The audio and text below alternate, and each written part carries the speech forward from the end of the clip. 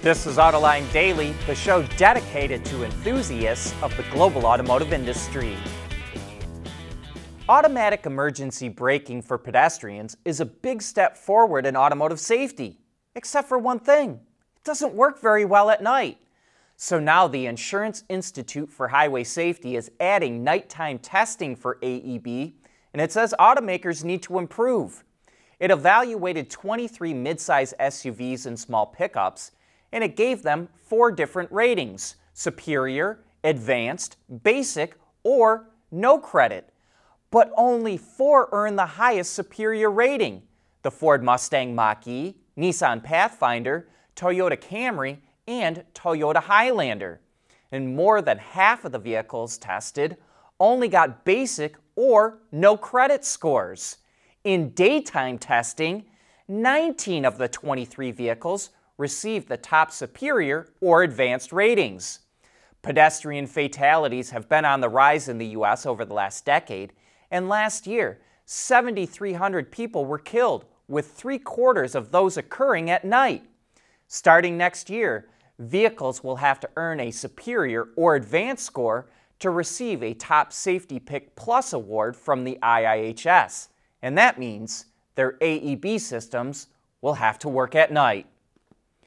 Ukraine was a major supplier of wire harnesses for European automakers before Russia invaded, but the war caused all kinds of production issues, and that forced automakers to scramble to find new places to make harnesses. Czech automaker Skoda, which is part of the VW Group, turned to the Czech Republic, Morocco, and Romania. Skoda says it can now double current production volumes if needed.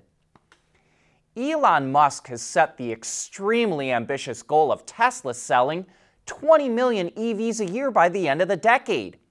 Reuters did an analysis of what it will take to reach that milestone, and it would take an enormous effort. 20 million EVs is about 13 times what Tesla is expected to sell this year. That would require the automaker to build 7 to 8 more gigafactories, and it would need a new one of those every 12 months. On top of that, it needs batteries. Tesla currently uses about 100 gigawatt hours of batteries a year.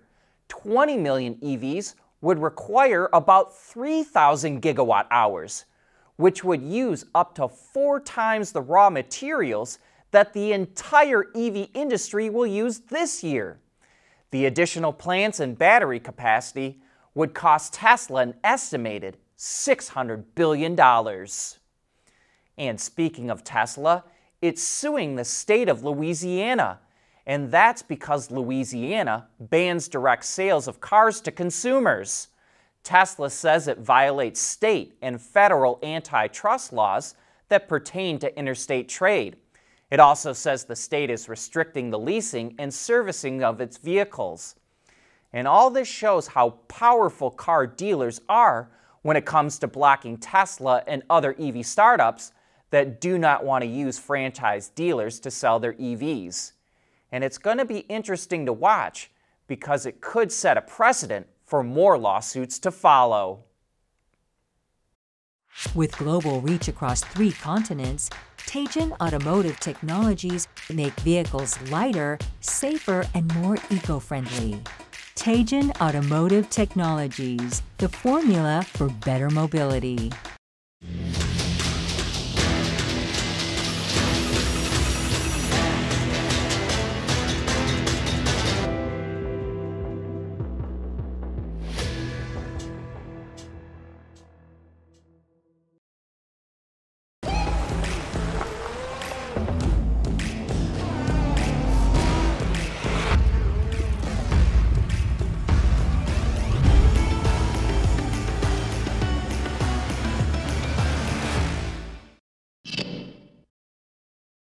Taking a ride in a human-sized drone might be closer than you think. Urban air mobility provider Volocopter says its goal is to launch before the Paris Olympics in 2024. Right now it's conducting flight tests on the Volo City, its urban air taxi, which features 18 propellers mounted in a ring around the cabin. These tests are meant to lead to the aircraft certification and eventually its commercial launch. And like so many of these aircraft startups, Volocopter is backed by a couple of automakers, which includes Mercedes and Geely. And here's another automaker that's getting into eVTOLs, or electric vertical takeoff and landing aircraft. Honda just put out a new brand campaign that focuses on all the things people said it couldn't do, which of course it eventually does, like building cars and airplanes and having success in racing. And at the end, it shows a digital rendering of Honda's eVTOL, which indicates it's a hybrid that runs on e-fuel. So, like Toyota and Porsche, it looks like Honda wants to develop synthetic fuels as a solution for reducing carbon emissions.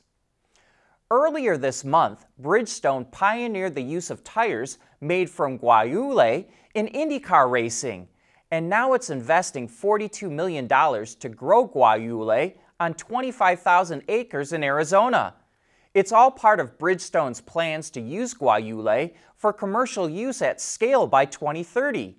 Guayule is a shrub that grows in deserts and uses half the water of other crops like cotton and alfalfa, and it can be used to make tires.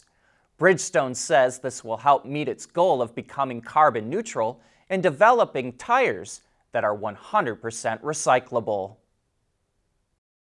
We want to know what drives your testing. OTA, connected car, diagnostics, remote testing. Intrepid Control Systems is here to help you work from anywhere. Intrepid Control Systems, driven by your data. At Schaeffler, we pioneer motion. Electrifying mobility, manufacturing smarter, reducing CO2 emissions, making energy production clean. Schaeffler pioneers motion to advance how the world moves.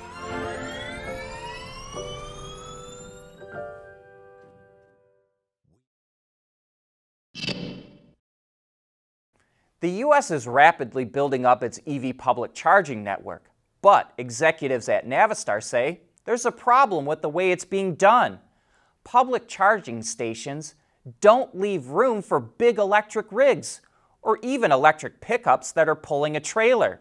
For example, if you have an F-150 Lightning in a trailer, you first have to drop the trailer, pull the truck up to the charger, charge up, then back out, and hook the trailer back up again. Semis and school buses can't even get close enough to most chargers. So Navistar is saying, just leave enough room for big vehicles to use public chargers, or at least the ones that are close to highways.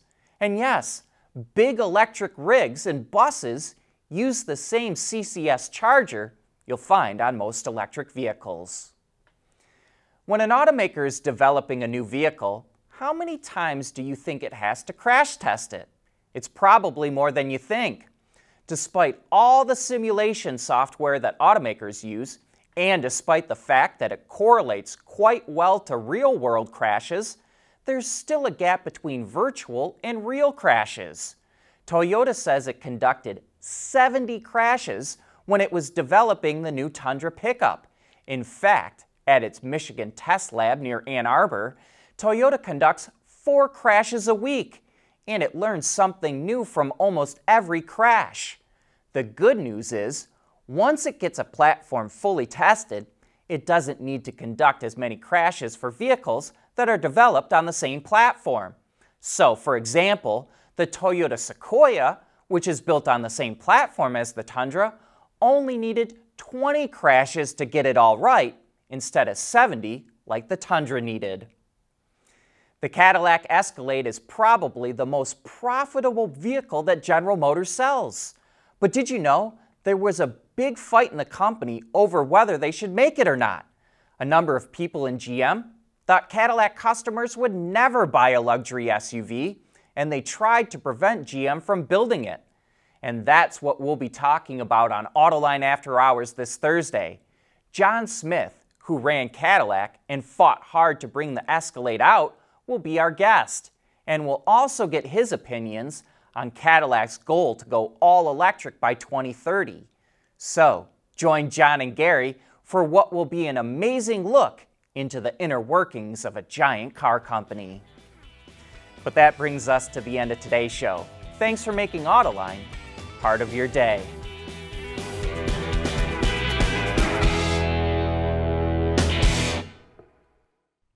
Autoline Daily is brought to you by Bridgestone, solutions for your journey. Experience Dolby Atmos, anywhere, anytime. Intrepid Control Systems, over-the-air engineering, boost your game. Scheffler, we pioneer motion. And by Teijin Automotive Technologies, the formula for better mobility.